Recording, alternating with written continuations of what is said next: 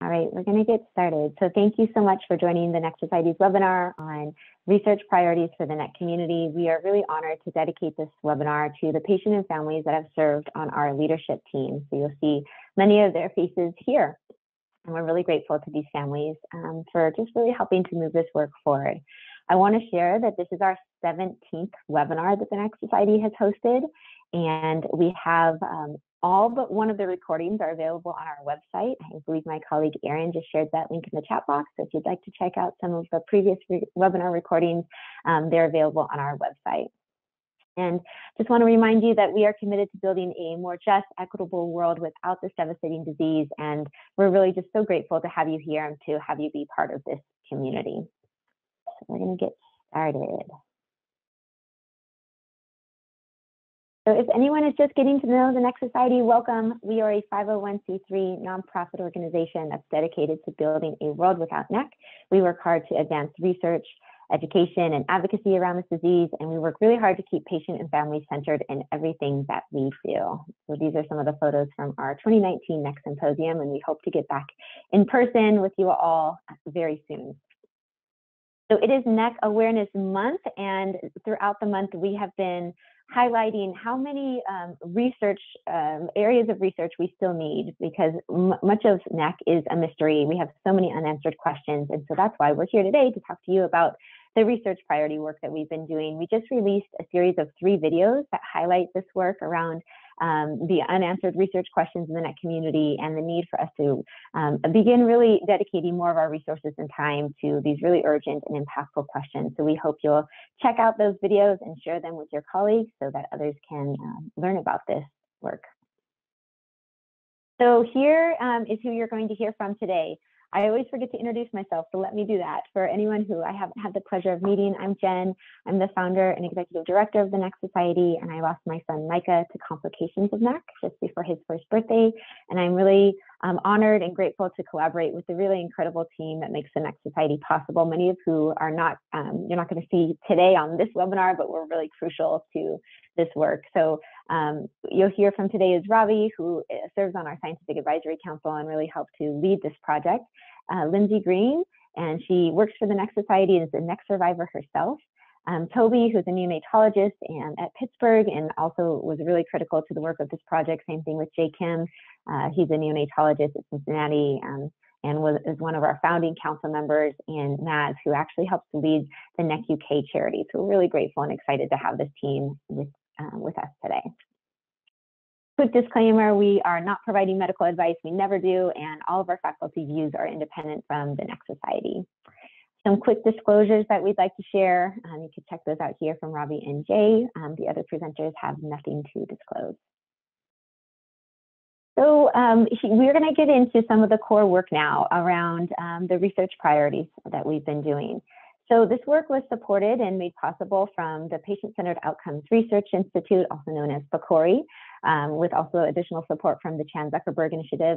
And just want to quickly define PCOR and CER. You're going to hear a lot about that today, but basically it's research that's looking at 2 or more healthcare outcomes or options that are meaningful to patients and families. So that's what we mean when we talk about PCOR and CER.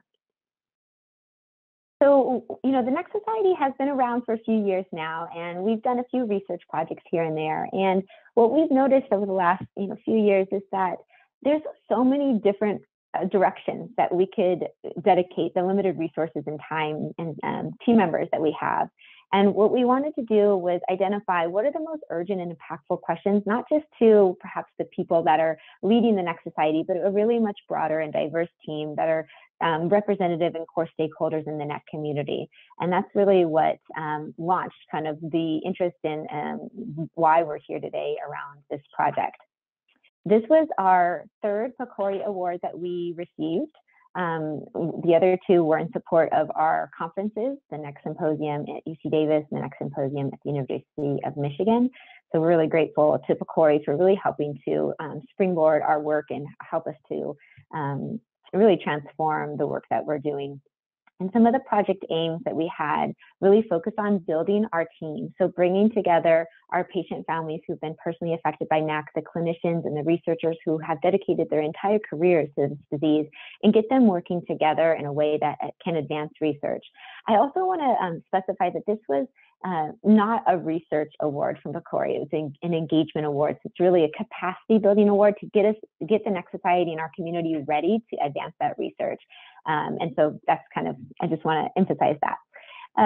Determine the research priorities, which we're going to share with you today, and also to establish a model framework so that other rare disease communities and other groups in the neonatal community can help their own populations and learn from our experience and the lessons that either worked really well for us or did not work really well, and help others learn from what we went through with this experience. So here's a quick timeline. We've been working on this for a while. We actually designed this project before the pandemic, and the pandemic really disrupted things because we had planned to have a lot of in-person time together and team building activities that were going to be taking place in person. None of that happened. So we really had to redesign the project and kind of go back to the drawing board. But I think we did it in a way that was meaningful, that you're going to hear more about in a moment. And we went through the recruitment, the project kickoff, the kind of the redesign for COVID, identifying these broad topics, prioritizing those more specific topics, and then the final list, which you'll hear about in a moment. We worked really hard to be as representative of our community as possible. It's not perfect, but we were very intentional with who we invited to serve on this kind of core leadership team. So we had half of the team was patient families who had a personal experience with NEC, and then the other half was clinicians and researchers who have, again, dedicated their careers to studying and to improving outcomes for this disease. And we had 22 team members. We did have some challenges with the pandemic in terms of families needing to reprioritize what their commitments are. And so we did have a couple families drop off, and then we were able to bring on a couple more. So overall, we worked really hard to make sure that we had a diverse team of perspectives, life experiences, and skills represented on our PCOR leadership team. And we really, sorry about that. We worked hard to invest in our team. And so rather than just bringing everyone together to do the work, we really wanted to cultivate a sense of rapport and trust and connection with our team so that we could, do this work long term and to have a cohesive team that really could operate and collaborate on a higher level together. And so we did that by having some really fun virtual team building exercises, investing in that time. We also went through a training called the PCORI Research Fundamentals. I believe my colleague Erin is sharing that link in the chat box if you're interested in checking that out.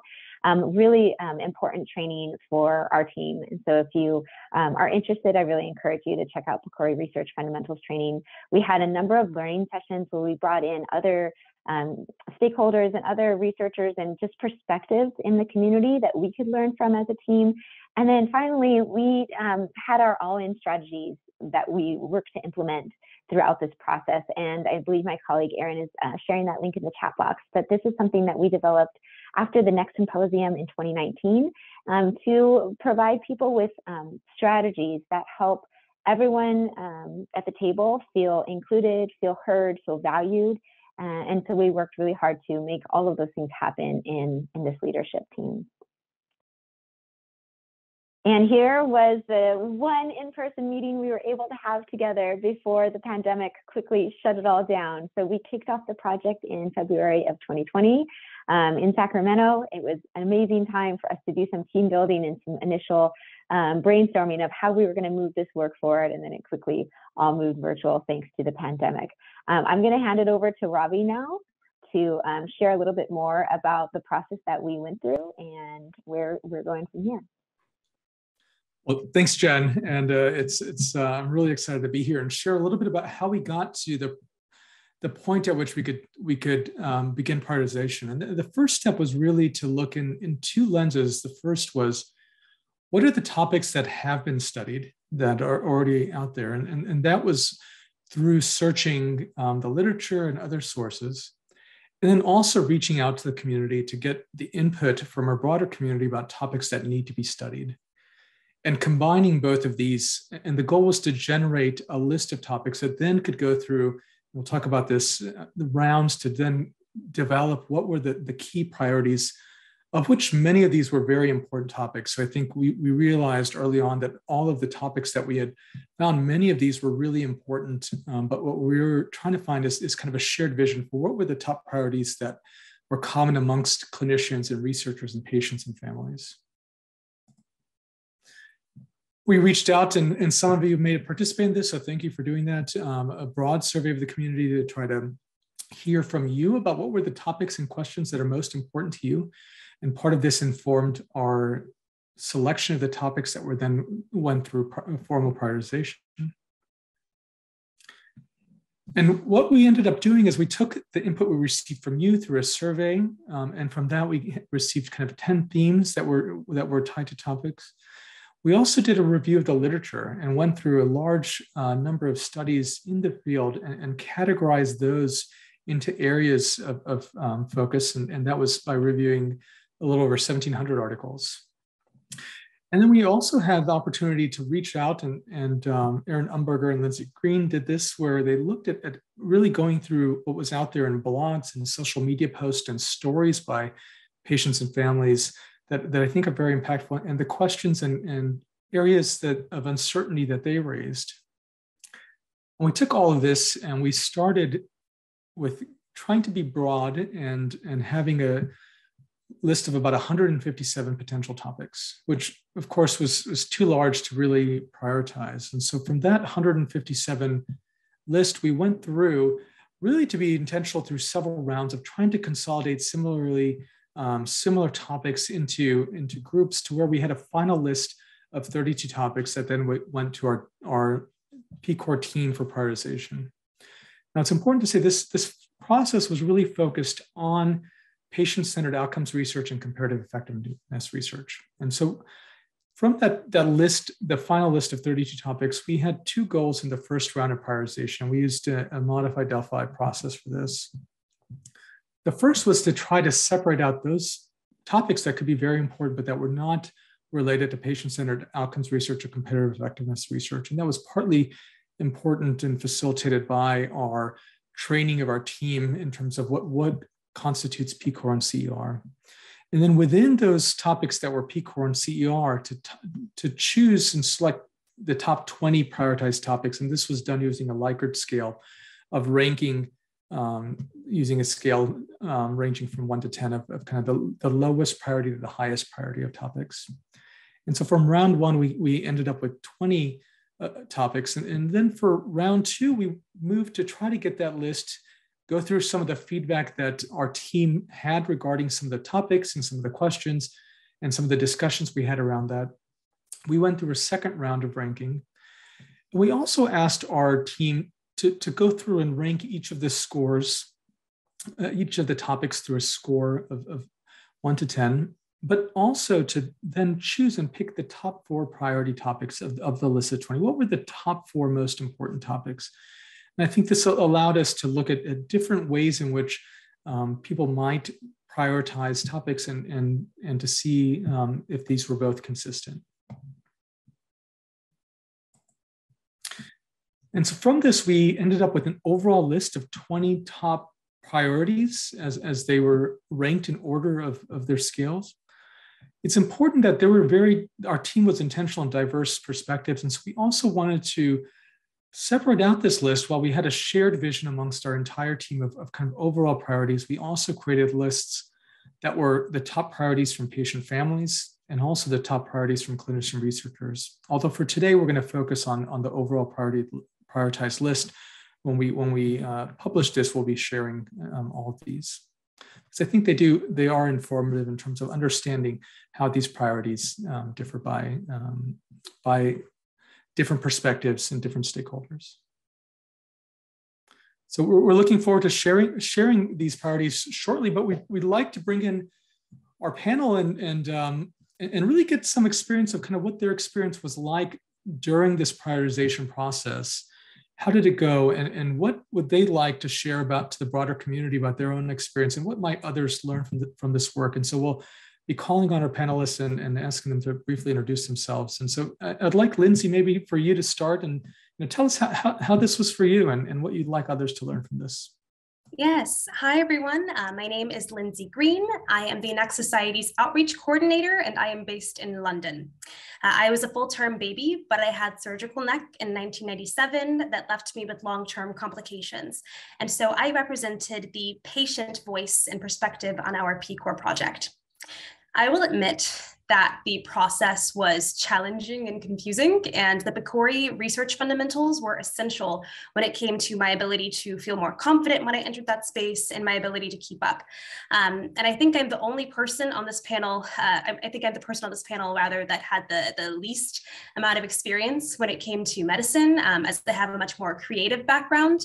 Or maybe it's that I have the least amount of experience when it comes to having some kind of agency in medicine and simply being heard. You see, I've been a patient my whole life, but never, especially when it comes to my neck-related complications, am I treated like I have any authority or credibility over my body story. And the power dynamic is the pinnacle of disempowerment. It tells me that I'm full of nonsense. It begs me to stop talking. And so suddenly I'm going from having anxiety attacks before appointments to being told that these clinicians are supposed to be my peers. And I'm not only asked to share my perspective, I'm told it is necessary. And I had a lot of imposter syndrome, and I had to come to terms with the fact that in interactions with doctors, my instinct is to protect myself. So processing the rule of equity in this space was more challenging than learning how to do the task at hand. And I had to remind myself of the things that I'd been denied as a patient my whole life. I am smart and capable. As someone who has had NEC, the knowledge that comes from my body is valuable and irreplaceable. And so on our first day back in November 2019, we were shown a chart demonstrating how different stakeholders have different priorities: doctors, nurses, researchers, patients, and families. And if this research concerns all of us, but only one group is present, think of the difference that makes in what we'll find, and think about what we may miss out on. And that's why, for me, a big highlight of this process was going through every patient and family story that's been shared with us, really paying attention to the questions and concerns they expressed. And that was given just as much consideration and weight as the literature that we reviewed, which was really special. And so I'd like people to know that there are some things that you'll just never know without a patient being in the room. And there are some questions you'll never even know to ask. In this space, rather than being seen as passive, I was a collaborator. So I'd like everyone right now to ask themselves why, be it in the hospital or practice or a research team, the relationship between patients and clinicians isn't an inherently collaborative one. What parts of our culture do we need to change so that patient empowerment and inclusion aren't seen as revolutionary or unique? What do we need to do to transform patients into people who are worth listening to when it comes to our own bodies? So thank you. Amazing, Lindsay. We're really grateful to have you on this team. Thank you. I'm honored to be here. Thank you, Lindsay. That was really important and really highlights what the uniqueness of our team in capturing and really working as partners in this process. I'd love to hear from Maz and get your thoughts about this. Hi, so sorry. My name is Maz. I am the chair of NEC UK charity. But I am also the mum to Freddie, who developed NEC at 29 weeks, and he lives with the long-term complications of NEC. So he has short bowel syndrome and cerebral palsy and other issues as a result. So I was part of this team from a patient family perspective. Participating in this project was a real privilege. As Lindsay said, it was really empowering to be surrounded by so many people who share the same goal, which obviously is a world without NEC. I think the thing that always stands out to me when working with the NEC Society, again, like Lindsay has said, but particularly in this project, is that patients and patient families are truly at the centre of everything that they do, because the reality is that the largest impacts NEC has is always going to be on the patients and the families, and the reason the clinicians are doing the work that they do is to ensure that we get the best outcomes. So being part of this project was brilliant, because and like Lindsay said, it shouldn't be revolutionary, that actually the patient voice and the parent voice is as important as the clinicians. And I genuinely can say at every meeting, if we disagreed, or if, you know, we had a different opinion, everyone's was equal and was listened to. And actually it was really insightful to see, you know, on both sides, there are things that actually clinicians or researchers said, and we sort of thought, actually, yeah, that is really important. It is really important. Whereas we're thinking about it from, you know, our child, or particularly if you're, I think if you're thinking it from your own perspective, and I think that's all we can all do. But whether we're a bereaved family or whether we're living with the long-term complications of NEC, I think it was really great to kind of take that step back and going through each individual topic to think, okay, this isn't my story, but actually I've heard so many times through the charity, this question comes up so many times, and actually then going through and going, right, okay, this is important to all of us. What can others learn from this experience? I think times are changing here in the UK, and it's really lovely. Whenever I get involved in research projects here, I always talk about the work that's done in the NEC Society, because it always put patients first. And I think that's so important, from dedicating every meeting to a child, just brings it back to where it should be. So please involve patients, involve families, and yeah, it's been absolutely a pleasure and a privilege. Thank you, Naz. We're so grateful to have you. Toby, do you want to share next?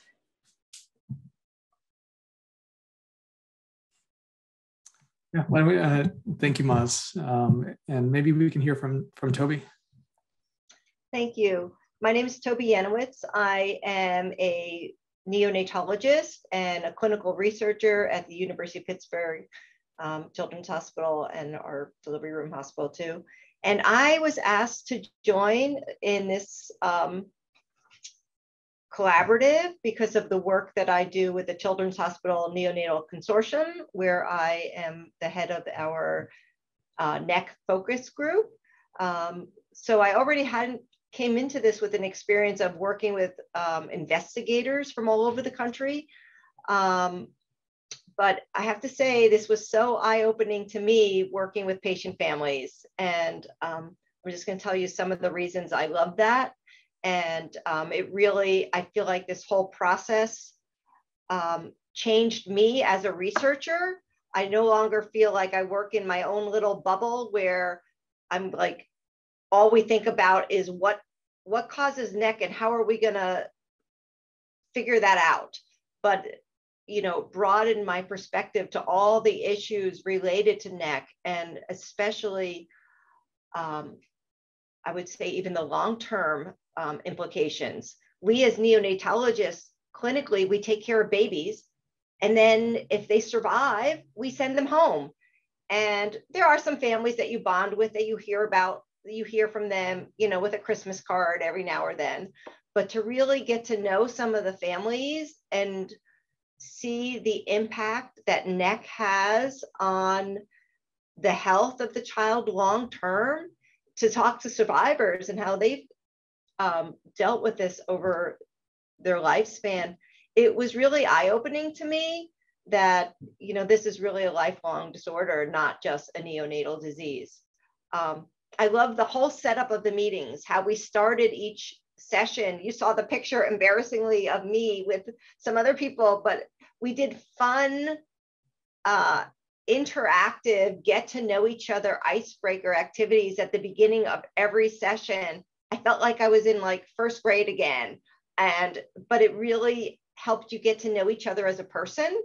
I know I've said this to Jen before, but I know some of the patients and families came into this feeling intimidated by the doctors, but I have to tell you that we were just as intimidated by you, especially somebody like Jen, who's so strong and such a passionate person who's really going to get things done for this disease that she cares so strongly about. I feel like I hope that I incorporated some of that passion just by working with her. And to me, it was a little intimidating at first. So these icebreakers work both ways. They were great for the families to get to know that clinicians and doctors are people also, but I think they were also good for the doctors to know that we're really all on the same page and we really can work together. Because then when we had our meeting part of the meeting, it was true. We were all on the same ground, and it made me, I think, be more open to other people's perspectives and rather than just like the science.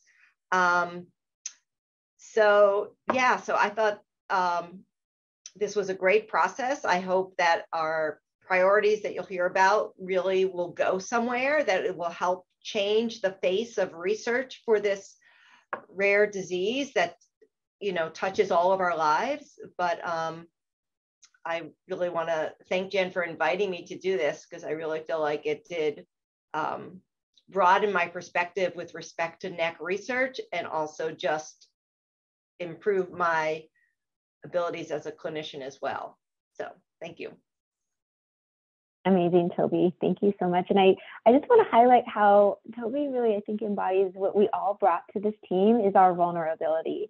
And I think it's obvious that, you know, for the patient families, we are vulnerable coming into this space, but like Toby said, it wasn't just us kind of opening ourselves to this experience and to this process, but the clinicians, like she said, are human too and have these different feelings and experiences. And so for us to kind of check our egos, check our vulnerability at the door, and walk into this space and really open our minds to a different experience was really powerful for all of us. So thank you, Toby, for really contributing to that culture that we were able to build together. So grateful to have you as part of this team and to continue our collaboration together. Jay, excited to hear from you. Yeah, would love to share. So I'm Jay Kim. I'm a neonatologist and pediatric gastroenterologist. I've had a longstanding history with NEC, both doing basic research and clinical research to try to get rid of this disease. And so this, and involvement with the NEC Society. And this process was interesting, just to, one, be able to have the funding through the PCORI and Chan Zuckerberg to get a group of physicians and patient families together. I think that was very novel. It was my first encounter of being able to do that. And like Toby, it was a newer process to be able to be in a group to come up with some very focused ideas, but to do it collaboratively, to be able to have a different way of communicating, which I had always checked myself to say, you know, that the room is bigger than the rooms that we normally work in, that the communication space is going to be different, and that every voice needed to be heard. And I think the one kickoff that was the in-person kickoff, I had really fond memories of that, because it was a time of sharing stories and really connecting with each other because of all of our individual involvement, whether we're a survivor like Lindsay, or we had, you know, deep losses, or seen patients that really had some terrible things happen to them. So I have real fond memories of that, and I wonder how wonderful the process could have been even greater had we not had this darn pandemic. So I think the process of being together and communicating in a different way was very instructive for me. It kind of gave me a different way of thinking, and I've taken some of that in how I deal with patient families going forward. The one thing that I also thought was great is this idea that we as and NEC Society has done a great thing about this, is just bringing agnostically people together that are stakeholders that want to get something done about a disease, but being able to look at the literature, take a step back, and catalog, as Ravi had said, and say, like, where have we been? Where have we focused all our energy on? And what was clear was there's a lot of work done in some areas and really little done in other areas. And some topics that came up in our discussion that were completely not even on the map. I mean, really, particularly around the long-term survivors, and just really gave a sense of, okay, this is what we've done as a community, as a research community, but maybe we need to take that step back and now bring those patient family voices and really sort of look at the different perspectives. I remember part of the process, it was clear there were a lot of things that we resonated as a group, that there were topics that we all kind of wanted to have medications and therapies to manage and diagnose NEC, but there were other things that separated us as the two groups, which I thought was also very interesting. Some that we prioritize as physicians higher, and it was the inverse in some respect in the short list with the patient family voices. So I think that's one of those things where you negotiate and say, well, what are we willing to give up? Because that trimming and heavy pruning was painful from my end, because there's certain topics that you really want to be up there. But it was a great process for just being able to understand each other's perspectives and then ultimately whittle down that list. So all in all, I think one of the take homes is, wouldn't this be a great process for us to do across all the targets that we're looking at in terms of problem diseases, problem conditions? We don't do enough of this. We don't do it at all practically, where one, we agnostically come together as a community, not as individual investigators or siloed institutions, but also not doing it together with patient families from the start, and really kind of tackling the beast with a much stronger and more broader strategy, which I think would be so valuable for so many other conditions as well. So really great process to be involved in. I'd love to hear your thoughts. There are so many topics that are important. They can be very personal to us. They might be areas that either our patients or families experienced, or maybe areas that some of our clinician researchers study. And I wonder if you could share a little bit of your experience of how do you balance that, kind of what might be important in a very personal level with what is kind of the shared priorities of the group and kind of the experience on that. I wonder if our team could kind of talk a little bit about that. And maybe Lindsay, do you want to start with that? Yeah, so I think one thing that I definitely had to do was, and I think probably everyone, you walk into this space and you have these biases, right? You have the issues that may be most pertinent to maybe you personally, or one of the ones that you're most interested in, but then you have to kind of take a step back, check your biases, and then as Maz was saying earlier, really consider what is helpful for the entire community, right? And not just for you or your own personal interests, but for everyone. And checking your bias is huge.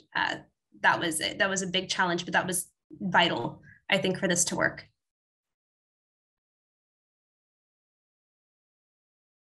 Do others have thoughts on that challenge?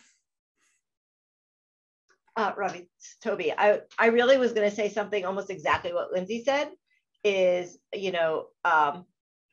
come in to this process thinking that what the priorities are going to be. You're so convinced that you have the best priorities in your head, and sort of just being open to hearing from other people, and then you start to rethink it. And during the whole process, you're constantly reevaluating and rethinking where things go. And I was sitting here smiling, listening to Jay talk, because if I can take 1 second, it just reminded me a little bit of when my older daughter was born 16 years ago. My husband and I couldn't agree on a name. So we each made a list of our top 4. I made my top 4 and he made his top 4.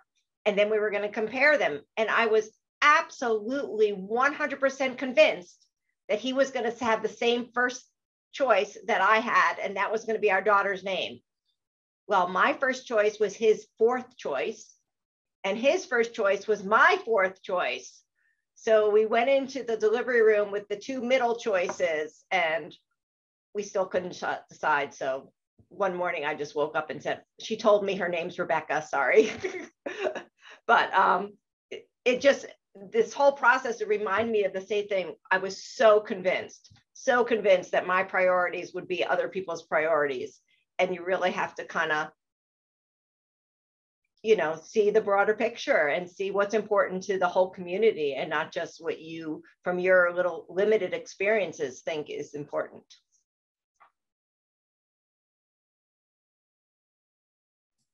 Well, thank you so much for those perspectives. And I think we're going to kind of move on and actually share what we came up with in our priorities. And then we'll bring everybody back again to kind of discuss where we go here. So thank you. That was great. And you for participating in the panel. So we're gonna do a reveal. I didn't mention, I wanted to highlight before in terms of our methodology, we really did try to look at other groups that have pursued this, and we valued some of our input. One of our advisors was Chris Gale, who shared some of the work he had done with the James Lind Alliance in the UK, as well as what's in the US, the Bourne Research Network had done in terms of approaches to prioritization, to try to take approaches that have been done, and then to really take the input of our team to modify what worked best for us. And so I'm going to share what we came up with. We're going to focus on the first six, the top six of our priorities. But when we publish this, you'll see the full list of 20, including the list by patient families and by clinician researchers. But these are the top 6 ranked priorities amongst the whole group. So number 6 was research into the topic of long-term gastrointestinal outcomes.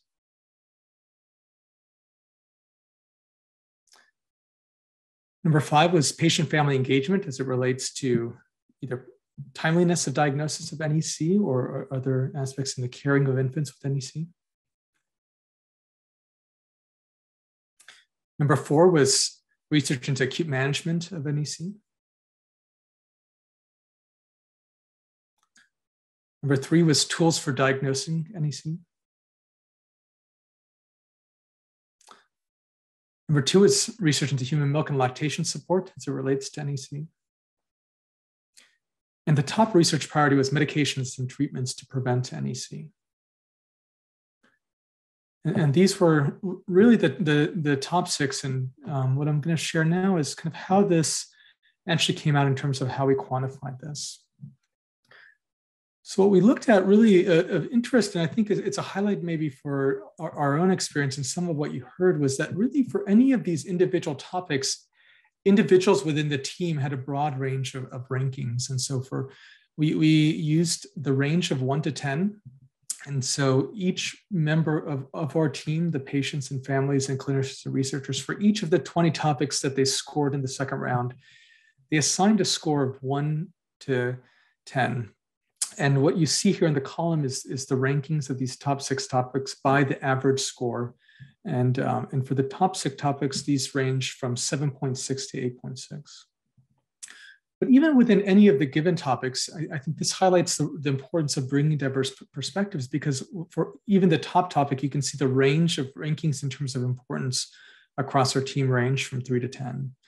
And so for all of these topics, individuals rank them differently. But when we actually as a collective came together through both of our rounds, we were relatively consistent in what were the top 6 priorities.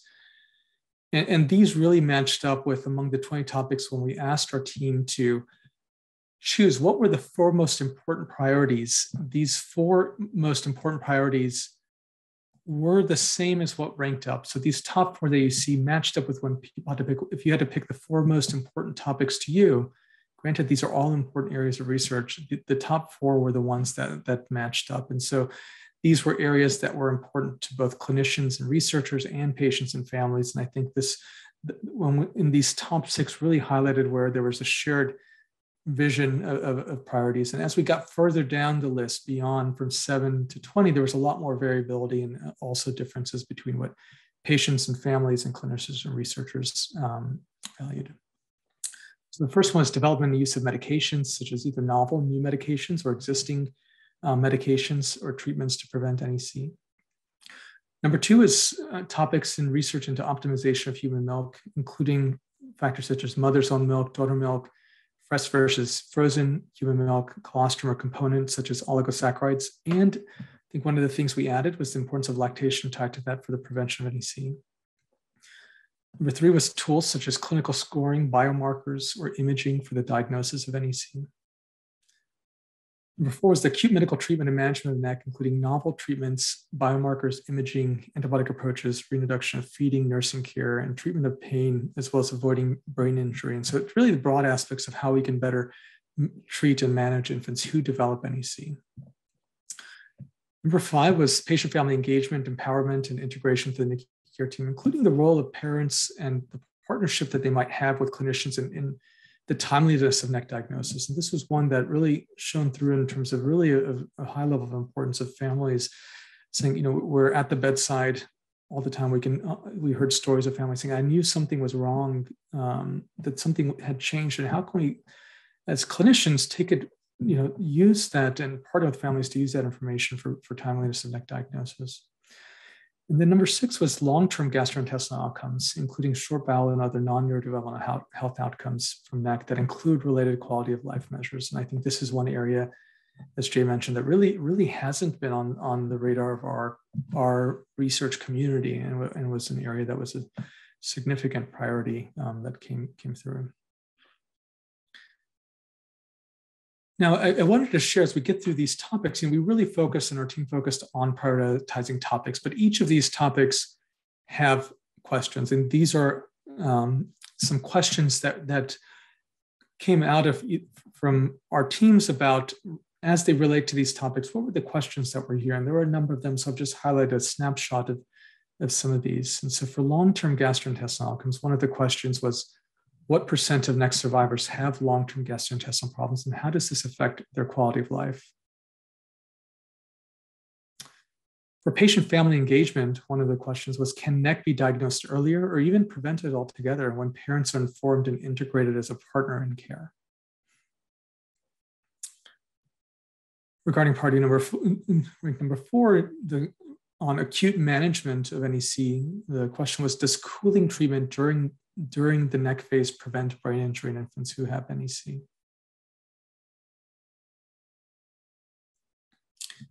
Regarding number 3, tools for diagnosing NEC, one of the questions was, what is more reliable for diagnosing NEC, ultrasound or X-ray? Regarding human milk and lactation support, one of the questions was, does fresh mother's milk provide more protection against NEC than frozen mother's milk?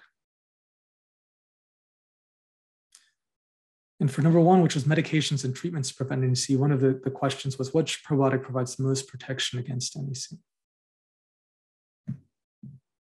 So I think these are as we move from the topics to the questions that of which there were many within these topics. This is, I hope, gives an idea of the types of questions our teams were thinking about as it relates to these topics. And there were a number of lessons that we learned as part of this experience and this effort, and I wanted to bring Jen in here to kind of touch on some of these. Thanks, Ravi, for providing that overview, and I really appreciate all the comments in the chat box. Thank you, and we are delighted to hear that you all find this list to be powerful and useful and exciting, because we do too. So a few key takeaway points that we really want to emphasize. The first one, it's just how important the team building process was for us to be able to effectively work together and to kind of get over those power dynamics and to collaborate in a really meaningful way in this shared learning effort. And so we actually brought in a group called Third Plateau to really help us to develop that trust and rapport, and to take time to get to know each other on a human-to-human level. And then that way we could go through these learning experiences together, like the PCORI research fundamentals and the various learning sessions. It was really important to recognize that we were learning together, and that despite the different experiences that we brought to this team, and some of us may have operated on dozens of infants with NEC, while others may have lost their child to this disease, they are all equally valuable, and not one experience is better or worse than the other. It's just recognizing the time that we needed to dedicate to that team building and to the rapport was really critical. It was also something that we discovered around as we ranked these priorities and we went through these research questions, some of our families, especially our bereaved families, found it to be really difficult and painful. And I'll just say, as a bereaved mother myself, this work is painful. It hurts to work on a disease that took my child's life. And yet I am compelled, just like Erin Umberger and a lot of the other families that are here today, we are compelled to do this because we see how we can improve outcomes for other families. And despite that satisfaction and that comfort that we get as we help other families, it still can be re-traumatizing for patients and for families to go through this work that is so directly related to the traumatic loss of their child or whatever it is, that experience that they had in the NICU. And so just recognizing that and building more intentional processes and structures around that so that we can better support families, we can anticipate how and when things might be difficult, and really set up a more supportive environment that we are always working to do, but just being more mindful. And so that's something that we've learned to hopefully do better now that we have become aware of this issue and this problem, especially for bereaved families. So thanks for the opportunity to share that, Robbie. I'll let you take the last two. Yeah, thanks, Jen. One of the things that we start before we actually went into the process of ranking, one of the things we had a lot of discussions about is how to move, should we focus on topics, and related to topics, how granular should we be? And also whether to have really very specific research questions. And as part of those discussions, what we felt was that even within a specific research question, there could be a really wide range of different types of studies that could be done to answer those questions. And it felt like that was just a little too hard for the group to try to get around kind of very specific questions that might involve a lot of detail. And so we took a step back and really decided, topics was where I think our team felt it was just easier to consider and to then internalize in terms of prioritization. We also looked at what was the level of granularity in terms of when we first started and when we began and came up with a list of over 100 topics. And really we started with the desire to be very granular and to look at the literature and try to get in terms of granular areas of research. But over time, to make this functional, we went through the process of taking those granular areas of research and combining them into the topics that some of the topics that you see. And so when you saw when I presented that list about, for example, tools for the diagnosis of NEC, and some of those might be imaging modalities or biomarkers, each of those were individual areas, specific areas that got combined as we went through the prioritization process. And I think for our families that the topics really felt the way in which they could really prioritize, and that the questions we hope will emerge from these. The second lesson that we learned was really about rankings and the approach to rankings. And we had a lot of discussions about what's the right approach. Should we be scoring these? These were all, one of the things was these were all important topics. These are all areas that we need research, and yet we really need to come up with a shared vision for priorities. And so we realized for any given priority, there was really a wide range of rankings amongst our team, but that for particularly the top 4 priorities, and then the top 6, that there was really a consensus in those top 6 amongst the clinician researchers and the patient families, although maybe the ordering amongst those 6 are, differed slightly between patient families and clinician researchers. And also to highlight that the separation in those top 6 priorities were relatively small. And so what might be ranked as a number 3 in terms of the prioritized agenda, or 4, really were very similar in terms of importance to our team. And really to think of it as these top 4 to 6 priorities were really separated out from the rest of the research topics that we looked at. And one of the things that we did after the first round, and I saw a question about what changed between the first and the second round. In the first round, when our team had a chance to rank each of these topics on a Likert scale, we also had the opportunity for them to provide comments. And when we looked at all the results from the first round, we also had discussions around what the comments had from our team and how they viewed some of these topics. And that information then was involved in terms of moving forward in that second round that might have led to some of the changes in terms of the rankings. And we also used a kind of a choose four approach to try to have a different, some of our team members found it difficult to give a numerical ranking to these priorities. And so as a different way, we had kind of the choose your top four of the list of 20, and both were very congruent. And so that's, I think, something that we learned is different people might, that different approaches for prioritization might be helpful to employ.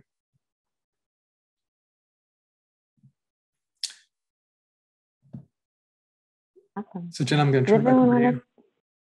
Thank you. Yes, everyone can turn their camera on. That would be great. So we'd like to hear from our team of what you hope happens next. And we'll start with Lindsay. And if you want to take the slides away, Ravi, that would be great. So I think it's obvious that we want those research priorities that we found to be promoted and tackled. But what I also want us to do is to learn from the collaborative process itself. So I'd like patients, families, and clinicians to do an honest reflection about how they felt about working with others in that space, how they felt about their own comfort and empowerment, what they observed about the dynamic going on. And I still noticed that overall, patients and families were often quieter. And I cannot speak for everyone else, but for me, it was because I still felt kind of intimidated. I still sometimes didn't know if I'd have anything useful to add.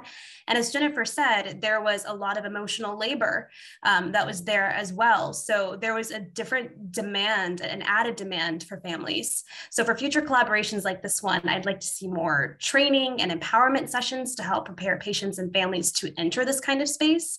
And there should also be sessions for clinicians on collaborating with patients and families. And I'd like us to pay closer attention to this so we can continue to improve upon what we've already discovered. I would also like to see more patients involved going forward. My parents and I have different priorities when it comes to my health, and all are important, but different. So we really need both patients and families represented. Amazingly stated, Lindsay. I couldn't agree more. Naz, what do you hope happens next? Yeah, you stole mine. No, mine's very similar.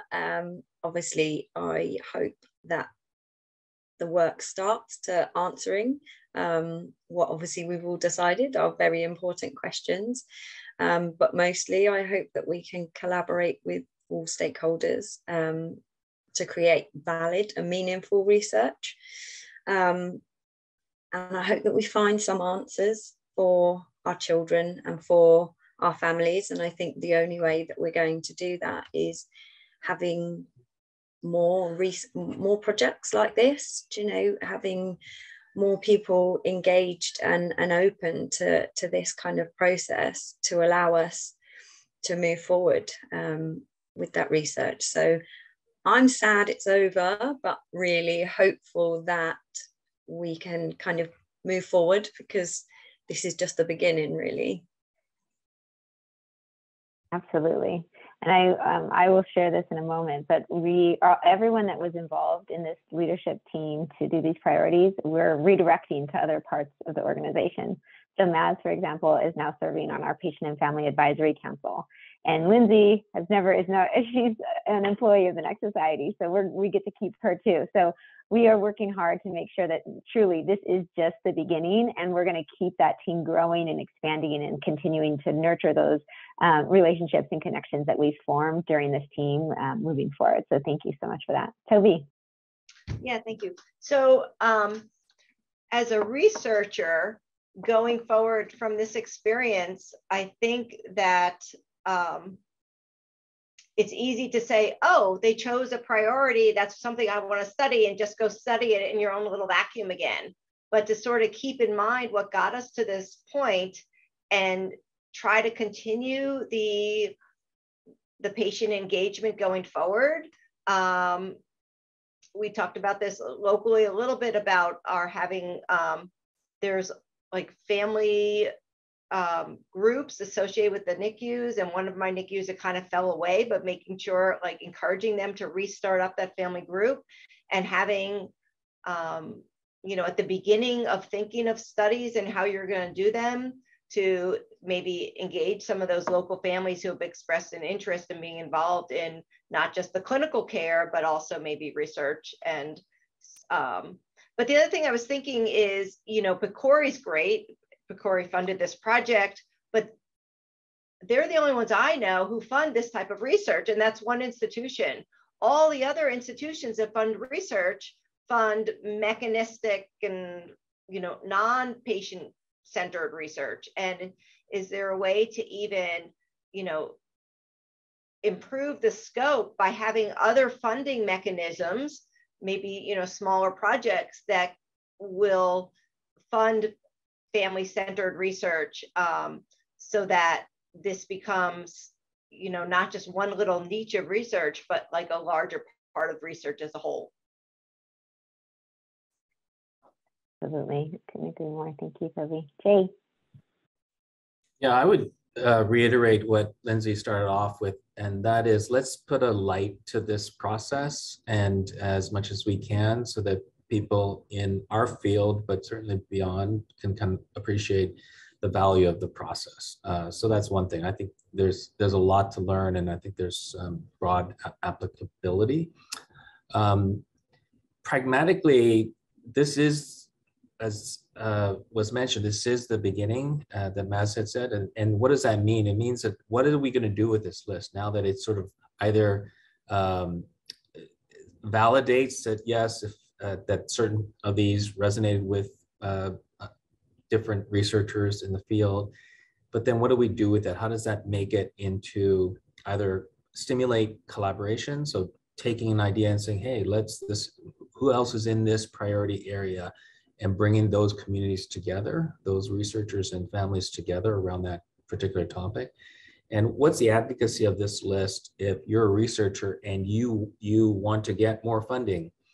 Does this list help to bring out new calls for new funding opportunities in NEC research? I certainly think that this is an activating time now that there's been a lot of process to get to this short list.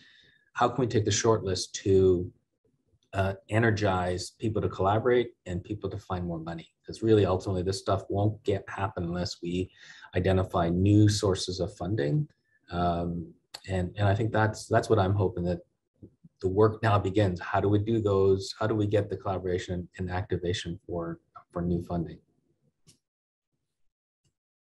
Absolutely, Jay. Thank you. Ravi, do you have anything you want to share? Yeah, I'd love to hear your thoughts. You know, with some of these 6 top priorities, some have been, and we did this when we went through the process of sharing what's been studied out there and quantifying the number of studies as it related to some of these topics. You know, some have had a large number of studies, for example, approaches to prevention of NEC, although I think, we still agreed that this was still really important. But there's other areas, for example, number 5 and number 6, in terms of patient-family engagement and NEC and long-term gastrointestinal outcomes and NEC, that really haven't had as much research. And I'd love to hear your thoughts on how do we balance these in terms of areas that have really been understudied versus areas that might have been studied a lot, but still came out as those that were of highest priority amongst our team.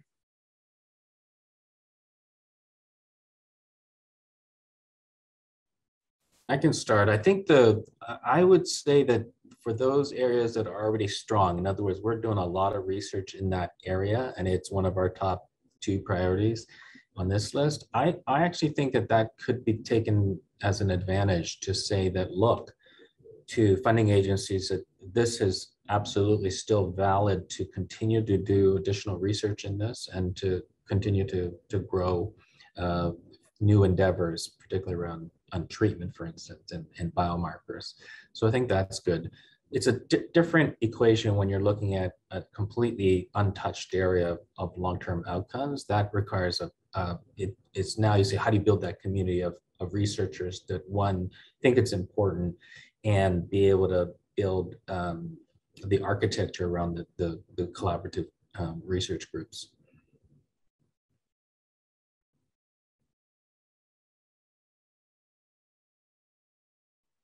I think this was one of the concerns that we sort of discussed was, were we going to find some topics that were really important, but actually no one's touched because it's really hard. And that was kind of one of my big things moving through this process was, okay, actually everyone's decided this is really important. Now, how do we get answers? And I think that was really important with the long-term outcomes, both the ones that factored in the top 6 and the ones that were further down, because actually for me personally, obviously having a child who has long-term outcomes and then seeing that actually there's still so little done, how do we go about getting people involved in doing that? And again, how do we get funding? Because actually everyone says, well, actually, how do we do this? It's too hard. So yeah, I think that's really important, but I'm not really sure, how do we do that? How do we get people? And I think collaboration is going to be the only way. And I think probably it needs to be on a global scale, because NEC is rare, and then long-term complications are rarer again. So yeah, I think that's so important.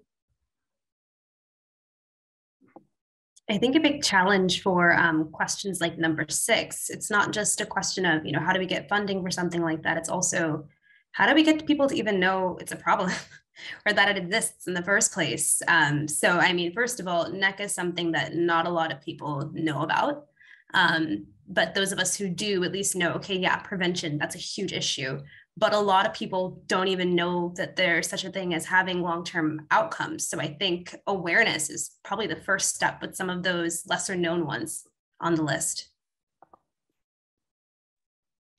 Along those lines, I was also thinking, we're talking about, now we're in the process of writing this up and we're going to submit this for publication, which to me means we're submitting it to a medical journal to be published. But how do we let the lay populace know that we involved families in this, and families can be engaged? And because not everybody reads medical literature, how do we get this out there to the broader community? That because everybody's a patient for something, whether it's NEC or another disease, everybody's got something. How do we let people know and families know that they can get involved in these type of processes? And where do we look to, publish our results in a non-medical journal so that the world knows that we've done this, not just the medical community? Thank you so much. And we totally agree. So I would love to answer that question and just share like what our plans are and if there's ideas of what else we could do. So first, we're going to advocate to make sure to the best that we can that this is an open access article, at least for a period of time. So our patient and family community can access it and they are not just hitting a paywall. But next, we have those videos that Erin Umberger shared earlier. She may be able to share that link in the chat box. So we have videos that kind of provide a really broad and brief overview of the process and of the work that we did. And then we're also working to build a model framework that's going to really, it's going to be a PDF document that lives on our website that can be downloaded by anyone that provides an overview of what we did, how we did it, and what others can do and learn from it and take forward. And so that will be another accessible way that we provide this information to others. But by all means, if you have ideas and suggestions, we'd love to do more. We know we need to do more. So we'd love to hear from anyone else.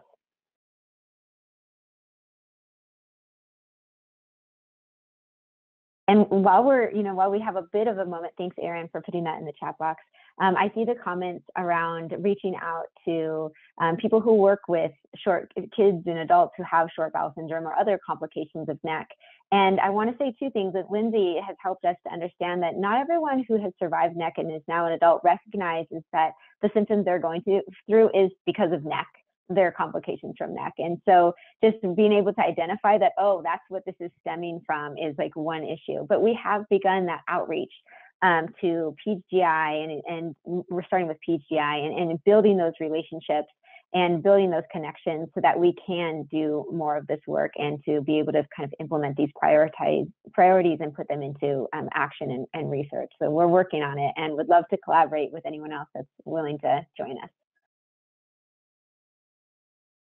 And Jen, I wonder if you want to just touch on kind of, as part of the rare disease community, a lot of, as you mentioned, these are maybe not uncommon, but how can we actually use the tools and leverage community to try to understand these outcomes from kind of the broad community and connect with them? And I wonder if you want to touch on a little bit of what's happening with kind of some of the work with RARES1 and NORD.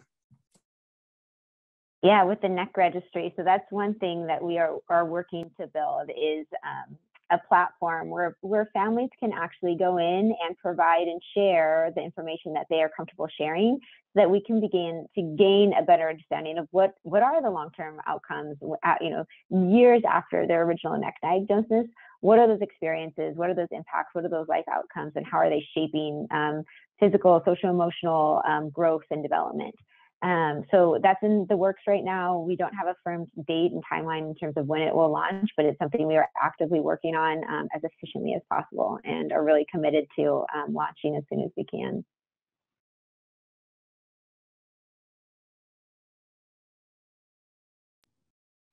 The other thing, Jen, I wanted to comment is around the patient family area. Some of the questions that we posed in that heading related to the communication of information across the whole spectrum of the hospital stay. And I think that's something that's really valuable, is putting a weight to that commodity of the communication for the patient families, because we don't do as much. We categorize, a treatment or a particular test. And this is a nice way for us to have really elevated some quantification of the importance of having a well-communicated and well-engaged family in the overall process, and saying we need to do research on that, because it's as valuable as finding a treatment. Because we're looking at the burden and the pain and suffering, that is a big source of things. So I think that's one thing I'm really happy that we were able to elevate a patient family topic, and then use that to be more objective around that. Yeah, absolutely, Jay. Thank you for articulating that.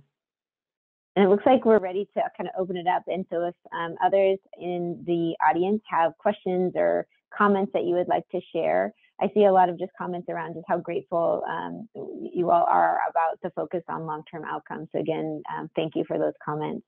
But any other questions, you're welcome to put into the Q&A box or the chat box also. And any other questions that the team might have here for each other.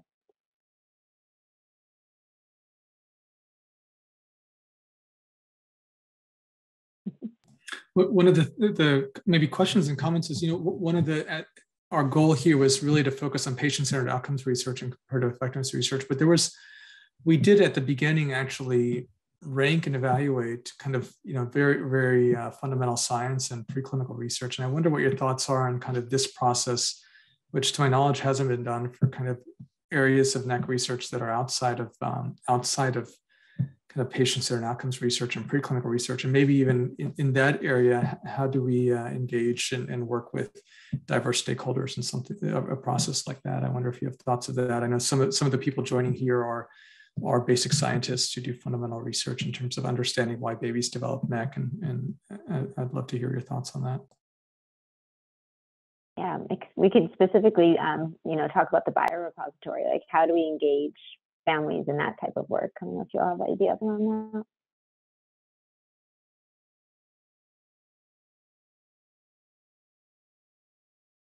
One effort that we've work to do is to integrate the patient and family voice and perspective around the consenting process. And so how are families approached for research, and how can we make it, how can we approach them in a way that recognizes the trauma that they are experiencing and helps them to feel potentially more comfortable and at ease participating in a research project like this, given the grief that they are potentially experiencing in that moment.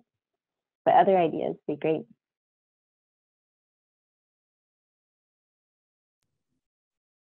Jen, I would raise the area around probiotics as an interesting arena right now. And it just goes to the collision of the scientific medical community and where the parents sit from their perspective. And so I think it's about trying to find ways to have broader ability to communicate around these research topics. So in the case of probiotics, there's controversy right now in neonatology whether we should or should not use probiotics. But it's a little more of a siloed and ivory tower approach of their recommendations. And so sometimes the messaging that happens to the parents is that it's unclear exactly what the truth is. And if there's uncertainty, we often, as a medical community, don't reflect that uncertainty. And so I think this opens a lot more opportunity for us to say, let's take these topics and really crack it open where the language that we speak, it allows us to communicate to the broadest level and to be as open and transparent about what we know and what we don't know, and then where we can really forge forward.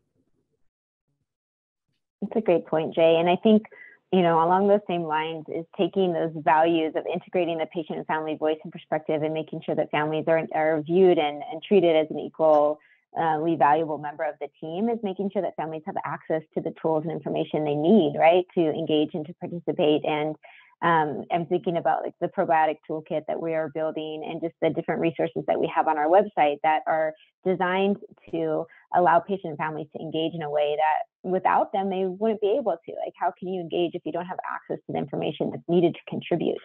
So really taking that whole mindset and like shifting it, not just to research, but also just broader in terms of how we allow families access to more information so they can contribute in a really effective and meaningful way. Yeah, I was also thinking that some of the topics that we came up with when we showed the questions that related to the topics, some of them are very practical and don't require MDs to explore. For example, the breast milk and whether fresh milk or frozen milk, whether one or the other is better for, prevention of NEC, or maybe even for feeding tolerance after NEC.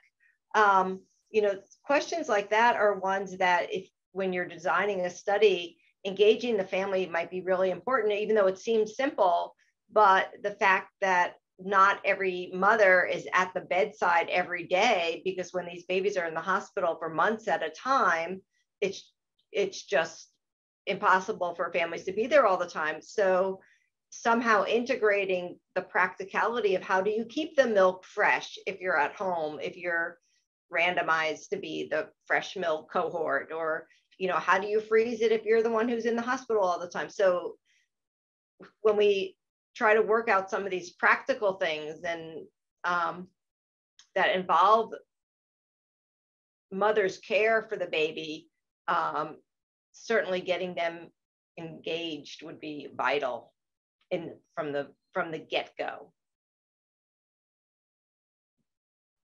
I guess I just wanted to piggyback off of something that Jennifer had mentioned about accessibility. I think that in order to really engage more patients and families, we have to really start thinking about the language that we use. We tend to use a lot of jargon. A lot of patient families don't even know what patient family means to begin with. So if we really are serious about bringing them into this work, we need to think about, okay, we say research prioritization. What does that mean for them? What does a biorepository mean? So we have to start thinking about things in simpler terms, not in a condescending way either, though, just breaking it down and just being considerate of the fact that not everyone who is a patient or a family member has a medical background or a scientific background. Super important, thank you. I love Erin's question in the chat box around how we engage and encourage other research funders beyond PCORI to value patient-centered research and patient-family engagement. And how do we get them to fund, like how do we get NIH to potentially fund research that's really about patient-family centeredness and elevating that patient-family perspective? Thoughts on that? I honestly feel like the patient-family voice is one of the more compelling ways that we can do this. I think, of course, like it would be wonderful, and we should have clinicians and researchers advocating along with us. But I think for patient and families to show up and to tell our really compelling stories and really insist on access and insist that we be listened to, I think, honestly, I think that's how we create change, is standing up and taking up space and letting people know we're here and what we have to say matters and that we want to contribute to the process. So I don't know what others think.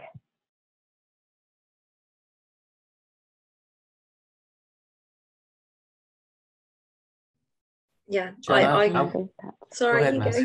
No, go for it. No, I was just going to reiterate what you said. I think it's exactly that. I think the way you run the NEC Society in every presentation or every webinar, starting with a patient family story, is the only way we're going to kind of create that change and get that voice, I suppose. And in order for the funding situation to change, I think it's got to be us that leads it, because otherwise I don't think it's going to happen. I think we need clinicians to support us in saying that, you know, actually this has worked really well and this is really important. But I think we do have to stand up together and you know, tell our stories and share our children.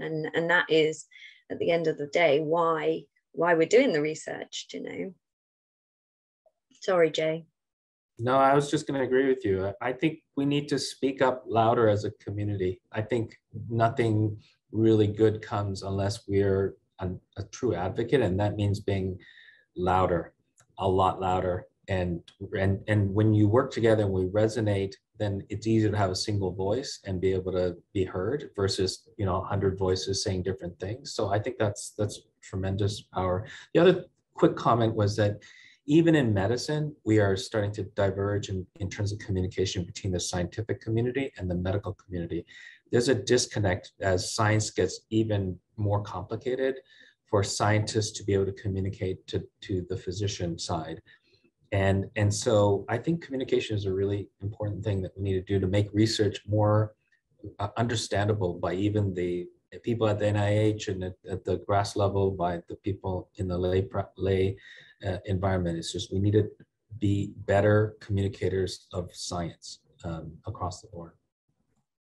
Jay, I wonder, we have a question here. Just what do you mean? Can you talk a little bit more about what you mean by being louder? What does that entail?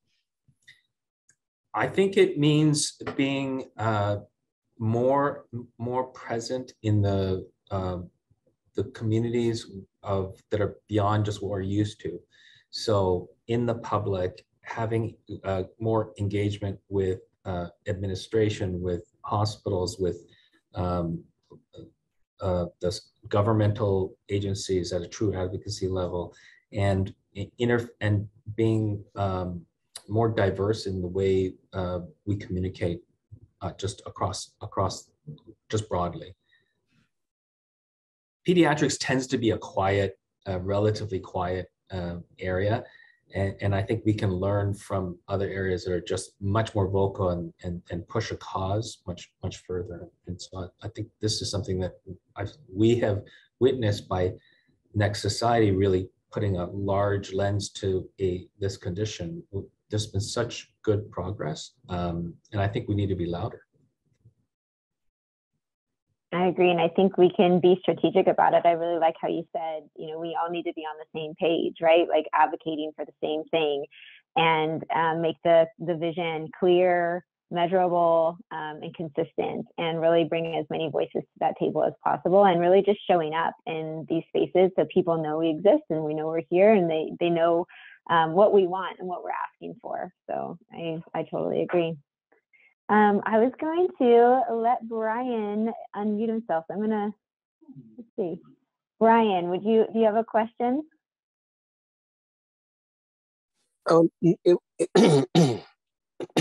It wasn't necessarily a question.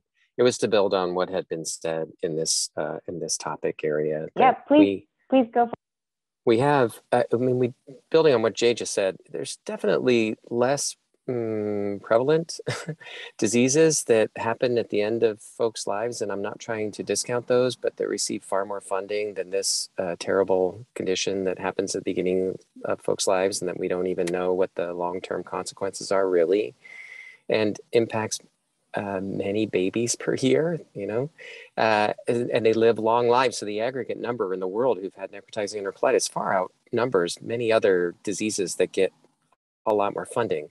And so I think the platform that's been provided through the NEC Society and all the work of those who've contributed to that does, I think, give the basis for what has been just mentioned, which is that single voice, and then to use that voice to speak loudly along with the patients and patient families to do something that changes it, that gets the needle to move. Because, you know, as researchers or clinicians have spoken quietly, using Jay's term, as a pediatric problem, it just doesn't seem like it gets any attention, but it really deserves a lot more attention. And it seems like we're poised to be able to do that given the work that's been done thus far.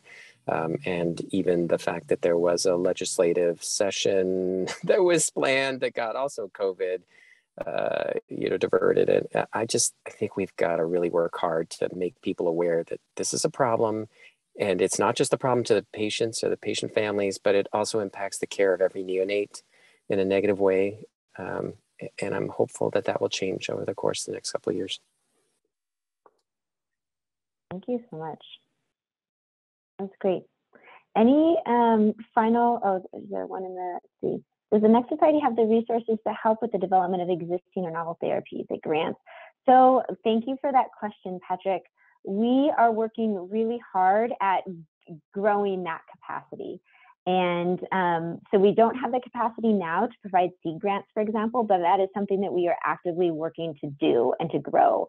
And so we hope to be there within the next few years, but we're not there yet. But there are other ways that we have and will continue to support research. We collaborate, we have team members that can work with you. So I would say, well, since you're on this webinar, you're going to automatically be added to our email list, and then stay tuned in terms of how you can potentially get involved in the NEC Society incubator that we're going to be launching soon, and then other opportunities to continue to grow with us. So thank you. Be included in the NEC registry. That's a really great question, Diana. Thank you for asking, and we will be sure to consider that as we're building the NEC registry questions. So thank you for that. Ravi, do you want to, anything else before we go back to the slides? I just have I just wanted to highlight, from the research perspective, as we think about the future pipeline of people who are going to study this disease, I think it's incredibly inspiring and motivating to have patients and families there. And I think both to coalesce and motivate and get people who might be in their silos to collaborate with each other. And also, I think it's important for the future generation to be able to learn how important the work they're doing is in the field. And so I just wanted to thank you for that, and to the comment about kind of what can we do for in fostering research outside of the work we're trying to do. I think this is incredibly powerful. So, and also to our team, who's just been amazing through this process and incredibly dedicated and committed to the work over the last couple of years. Thank you. And I also want to just celebrate everyone that has been working on these research priorities at your own institution and your own labs for a number of years. Like, we celebrate and thank you, and are just so grateful to partner and collaborate to move this work forward. Ravi, if you want to bring anything else before we bring up the slides and start moving forward. All right, I want to highlight the team. I don't think every single person is on this little collage, but really highlight and thank everyone that contributed to the leadership team. We are so grateful to each of these individuals and more who make our work possible. So what is next, and how can you as an individual stay engaged in our work? So I just briefly mentioned we're working to launch what we're calling the NEC Society Incubator. And what that's going to encompass is a lot of things that's related to advancing research. So it's going to be when the NEC Society has our own research project that we're leading that's directly a result of this priority effort, that will fall under the incubator, and we'll look for incubator members to engage and participate with us. We're going to build a mentorship program to build up individuals who are currently perhaps in training and haven't really found someone in the NEC community who can serve as their mentor. We hope to be able to match patient and families who have gone through and experienced the devastation of NEC, come back and go through something like the PCORI Research Fundamentals training, where they know how to contribute to a research team, and then they are eager and able and have what they need to contribute to one of the incubator research projects. So lots of exciting things coming up with the incubator. We also want to expand our collaborations with the NICHC, CHNC, PAS. I know I'm using a lot of acronyms, but a lot of people probably understand what I'm talking about. We really want to expand who we're collaborating with and the work that we can do when we work together and have one voice in this effort. We can be louder. We also are going to be publishing a guide for other rare disease neonatal communities so they can learn from this prioritization work, what we did, how we did it, and so they can hopefully avoid some of our mistakes and learn from the lessons that we went through over the last couple of years. And then we will have that kind of more formal publication that will be published in an academic journal. If we could go to the next slide. What else you can do to stay engaged? Please check out and share the 3 videos. Erin has shared it a couple of times in the chat box. But they're meant to be watched kind of in order. And so we have a first, second, and third video that really breaks down the work that we did, why we did it, and hope that you will please watch and share them. And we also have a lot of resources on our website at necsociety.org. I mentioned we have, I believe, about 16 webinar recordings that are on our website. We have a lot of tools for families, for clinicians, and we have more to come, including our probiotic toolkit that we are actively working on for centers that are interested in implementing probiotics to help reduce the risk of NEC in their units. We also have, I'm very excited about our August webinars. Let me go to the next slide. Look at that amazing graphic that Erin put together for us. So we're going to be exploring modeling NEC with a few really amazing researchers who we love to partner with, Steve McElroy, Misty Good, and Hala Chavan, and really excited. So please save the date. Registration is open. I believe my colleague Erin just shared that link in the chat box. So we hope that you will join us for that webinar. We'll have more webinars coming up in the fall as well that we'll release in the coming months. So stay tuned. It is still NEC Awareness Month. Again, we focus this whole month around the lack of answers that we have when it comes to this disease and how it's a mystery and we have so many questions and we want to solve it. So you can help us solve the mysteries of NEC by supporting our work, by getting involved, by letting other people know that we exist, telling other people that you're involved in the NEC Society, and just really helping us raise awareness. So thank you to everyone who's already doing this and for making this work possible. We're really incredibly grateful for you all. And also want to share that we're excited for Pride Month that NEC Society will be recognizing throughout June. The NEC Society intentionally prioritizes diversity, equity, inclusion in everything that we do, and we're constantly striving to do better. So we hope that you'll check out our inclusivity statement that we have on our website and join us for that. And we also have shops that I'd like to tell you about. We have a regular kind of standard NEC Society logo shops and some rainbow pride gear as well. So you can check out our shop to support the NEC Society and help us raise awareness. So want to thank you all again so much for tuning in, for being part of this work, for dedicating your time and energy and expertise, and really thank you to the patient families who make this work possible. We would not be here without you. So thank you all so much again for tuning in, and we look forward to seeing you again soon. Thanks, everybody.